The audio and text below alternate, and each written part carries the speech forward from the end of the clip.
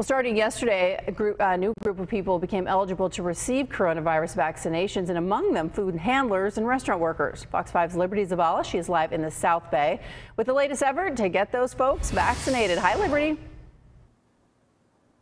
Good evening, Misha. Well, County Supervisor Nora Vargas just tweeted out that child care workers, restaurant workers, and food and agricultural workers here in the South Bay can now come to this YMCA behind me to get their vaccine without even having to set up an appointment. Now, the South Bay is one of the hardest hit areas in the county in terms of COVID-19 cases, but now new groups of people in certain South Bay area codes will be eligible to get their vaccine here at the Borderview YMCA on Erie Drive. Now, the new group includes workers in grocery stores, pharmacies, and convenience stores that sell food and beverages. It also includes restaurant workers, food manufacturers, and workers in food assistance programs. Now, all you have to do is bring an employee or volunteer ID card or a pay stub or company letterhead or other documentation with your name and the name and address of your employer. Now, you'll also need documentation showing that you are also a San Diego County resident.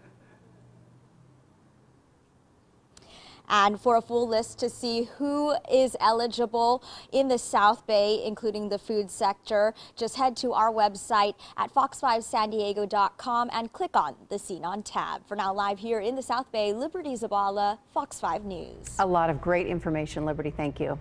And we just got the latest coronavirus numbers from the county into our newsroom. 262 new infections were reported today. Just 2% of tests came back positive. 19 more San Diegans have died from the virus.